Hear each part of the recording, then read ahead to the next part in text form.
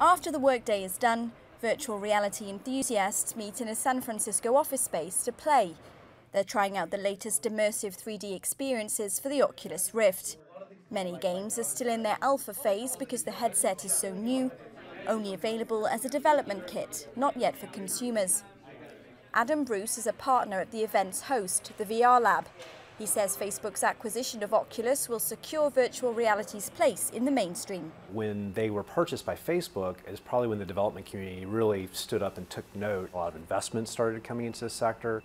Perhaps the bigger windfall reaction is when Google entered the market with the Cardboard VR. Cardboard VR is an inexpensive do-it-yourself virtual reality kit.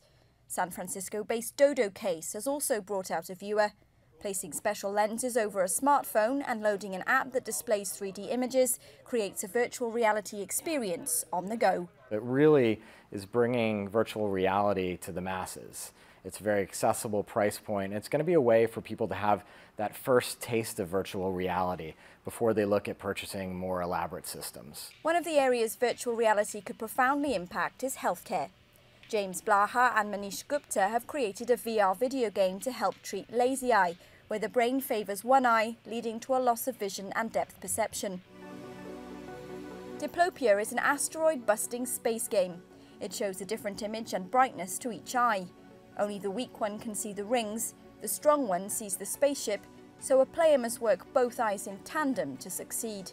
With the Oculus Rift, we can control every aspect of the image that's being sent to each eye.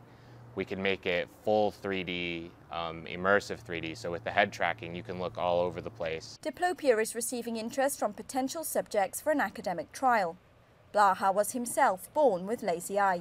After about 20 hours of gameplay spread out over 5 weeks, I went from having no 3D vision at all to having almost normal 3D vision. Of course, the Oculus Rift isn't the only headset on the scene.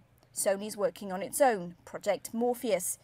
Virtual reality may not have fully caught on, but it promises a future that's out of this world.